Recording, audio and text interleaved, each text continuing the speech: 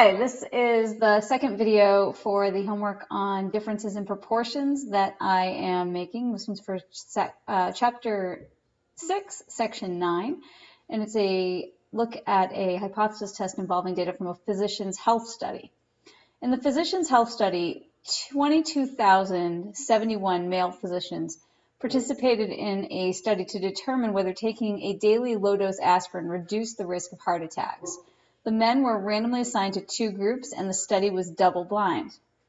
After 5 years, 104 of the 11,037 men taking a daily low-dose aspirin had a heart attack, while 189 of the 11,034 men taking placebo had a heart attack. We want to know if taking low-dose aspirin reduces the risk of heart attacks. My dog's barking, so I'm going to stop for a minute and figure out why. Okay, so first we want to state the null and alternative hypotheses. Now, since we are checking to see if the risk of heart attacks is lower in the men taking the low-dose aspirin, which is group 1, we're looking to see if P1 is less than P2. That's going to be our alternative hypothesis. So here are our hypotheses. I'll submit that answer. Try that again. Submit. There we go. Okay, so there's our hypotheses. Okay, so part 2. We want to give the test statistic and the p-value. Okay, so to do this, we're going to need to do some calculations. Okay, so my test statistic is going to be a z-test statistic. It's going to take the form p1 hat minus p2 hat, that's my difference in sample proportions, divided by the standard error, which is the square root of p hat times 1 minus p hat over n1, plus p hat times 1 minus p hat over n2, and p hat is going to be the pooled estimate, if I combine the two samples, of the proportion of all men who would have heart attacks. Okay, so let's start by calculating our p1 hat, our p2 hat, our p hat, and our N1 and N2 so that we can figure out what we need to plug in here. Okay, so P1, in group 1, we had 104 out of 11,037 have heart attacks. So our P1 hat, let's see, I'm not getting any ink here. P1 hat is going to be equal to 104 over 11,037. Our P2 hat is going to be the number who had heart attacks in group 2, 189, divided by the total number of men in group 2, 11,034. Our pooled P hat, if we combine these into one group, our P hat pooled is going to be the total number of men who had heart attacks, 104. Plus 189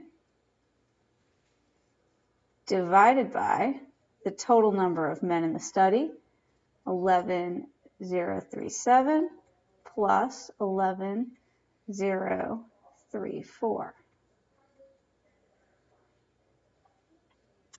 And then our N1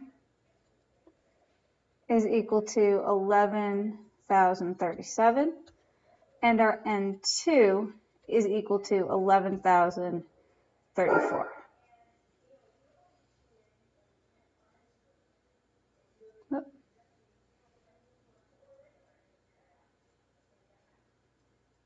Okay, so now I have the pieces that I need to plug into this formula, and let's see how we do.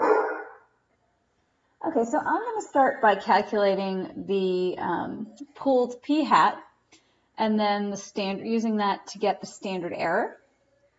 And then once I have that, I will use it to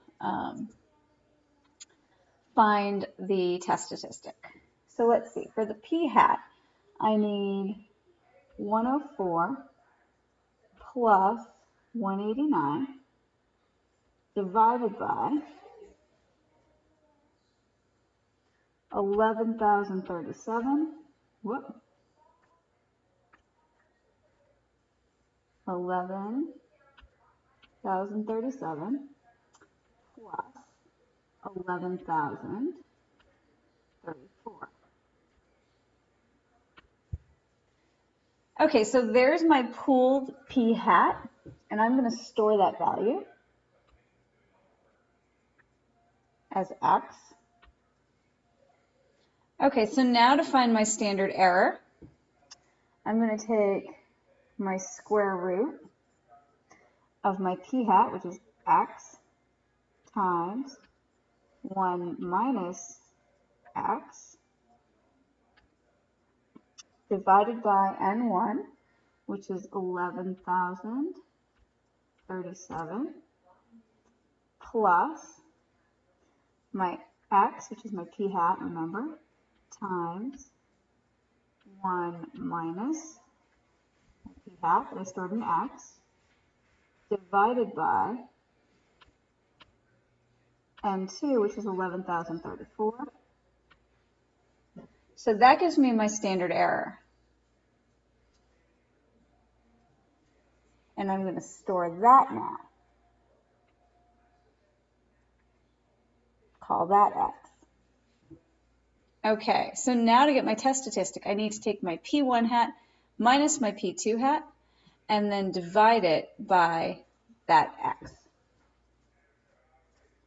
So I'm going to take my p1 hat, 104, divided by 11,037, minus my p2 hat, 189, divided by 11,034.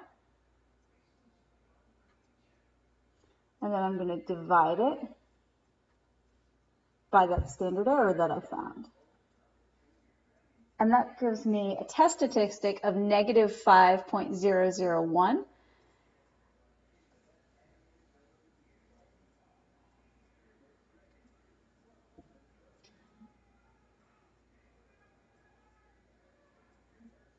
It says to round my answer for the test statistic to 2 decimal places, so that would be negative 5.00. Now if I want to find the p-value,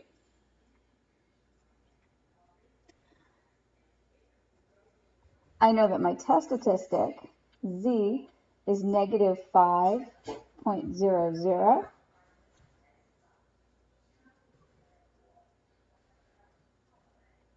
Since my alternative hypothesis has a less than sign in it, I know I'm looking for the area to the left of my test statistic, and that will be my p-value. So my p-value is going to be found with the normal CDF. I'm going to go from the negative infinity value up to my test statistic of negative 5.00, and this has a standard normal, so 0, 1.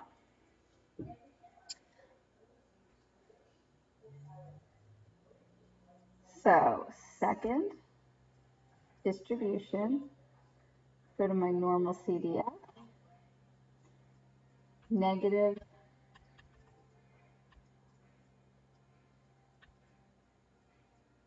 100,000, negative 5,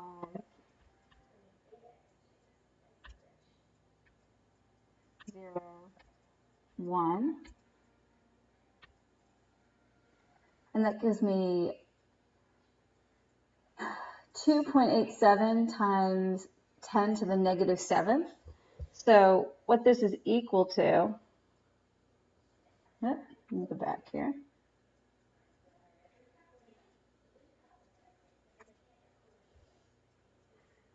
is 0.12345 zeros, and then 287. This is my p-value.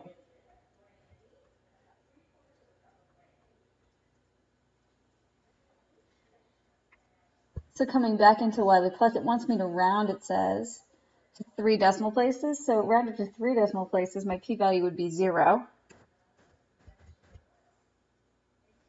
With such a small p-value, I'm testing at the, let's see,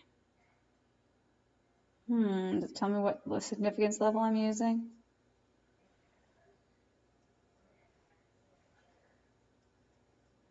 It's not telling me, but at virtually any significance level, since it's 0, I'm going to reject the null hypothesis.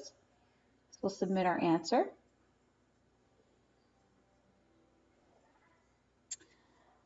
And now we want to know, does taking low-dose aspirin reduce the risk of heart attacks? Well, my null hypothesis was rejected in favor of the alternative, that the proportion with heart attacks is lower among people taking low-dose aspirin.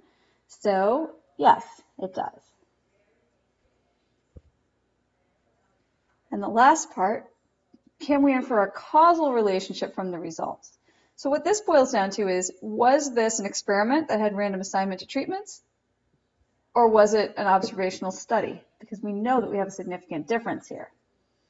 And if we look back, we can see that the men were randomly assigned to the groups, which means it is a randomized experiment. And so we can make a cause and effect conclusion. Because the results are significant and the results come from an experiment, we can infer a causal relationship.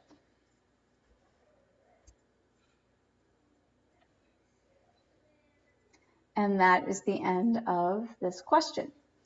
Hopefully this helped you. It's likely that if you're having problems that it may be related to rounding. I recommend that you just do your best with it.